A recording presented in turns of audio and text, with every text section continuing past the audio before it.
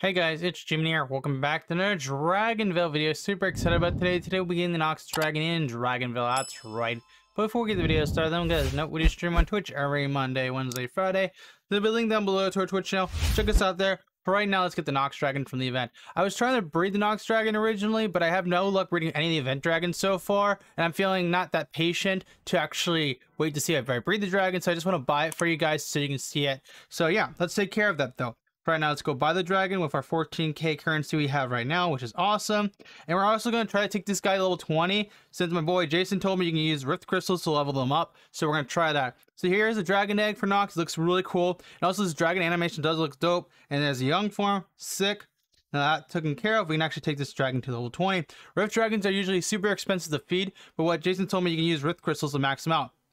So first of all, this is what it looks like his young form. We'll take him to level 4 for its teen form, which you can see right here, his teen form. Now we'll take him to level 7 for that adult form, which you can see right there, that's the adult form. Now we'll take you to level 11, then we're going to use our earth crystals to max him out. So this is what it looks like at level 11, pretty awesome. And now we'll just max him out with this. Supposedly this should work. Hopefully I don't run out of crystals before doing this, but looks of it, this is actually way more effective than I thought it would be. I just start doing this for all my Rift Dragons. And this is why, boys and girls, you max out your Rift in Dragonvale. But here you go.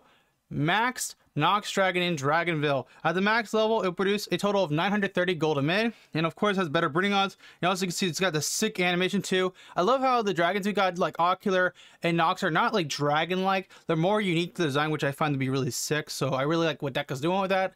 But still nice, like a dragon theme. But this is just kind of the cooler designs we're getting recently.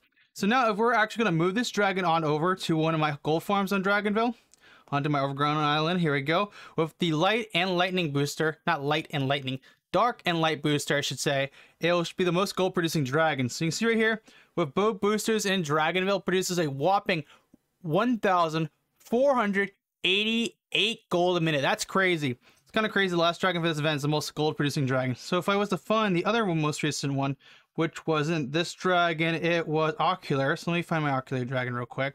I'm pretty sure I had it somewhere close by, but looks like I don't, which is unfortunate. So let me find it real quick. Here we go. Olympus, Ocular, find. Yeah, it produces 1,285. So each of these dragons in Dragonville keep going up no matter what we get for this event, which is kind of crazy how many cool gold producing dragons we get in Dragonville.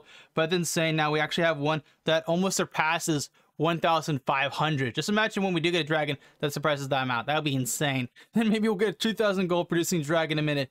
There's not really any good habitat to contain that much gold, but hopefully we'll get a new habitat at some point that maybe contain a ridiculous amount of gold for maybe like this dragon. I don't know, maybe in the future we'll see something like that, but that's pretty dope. So what we're gonna do now is show you guys what it looks like when it race, just in case you're wondering what it looks to race with. So let's go do that. So let's take care of that.